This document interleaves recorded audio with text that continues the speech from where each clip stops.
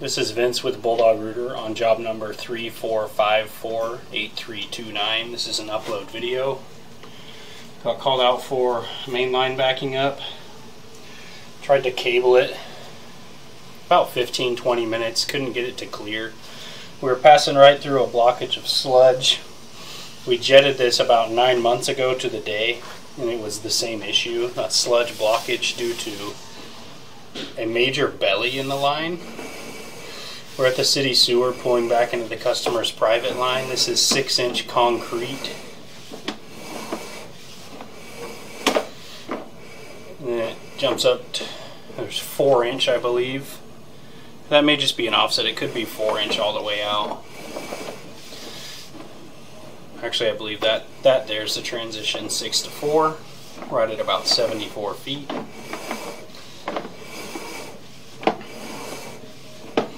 This section of the line is concrete.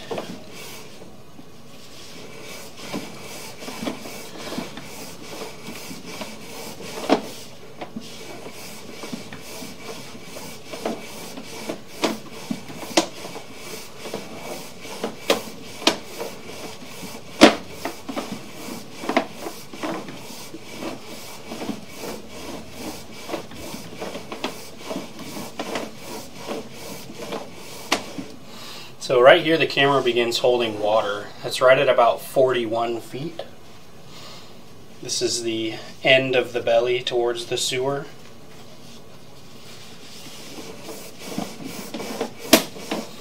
And you can see we're completely underwater. This is right where the clog was forming. It was about 38 feet from the clean out.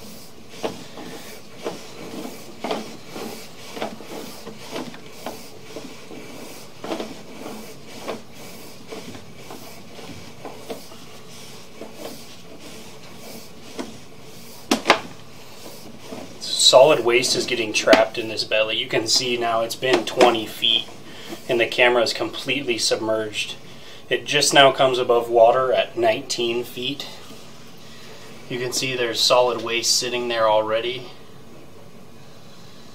I think this actually is a complete belly to where the pipe is full, a whole 4 inches, so it's acting like a trap for solid waste.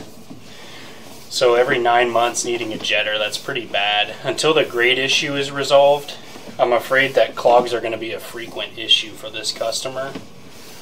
I recommended they double flush, run sinks full of water. There's solid waste sitting in the line right there, you can see. Recommend they fill sinks full of water. I even recommended a blow bag if they can do that, just to save them time between services. It's costing them a lot of money until it's fixed. The grade issue it's a critical issue. This is the clean out where work was performed today. This concludes the video inspection. Thank you for choosing Bulldog Rooter.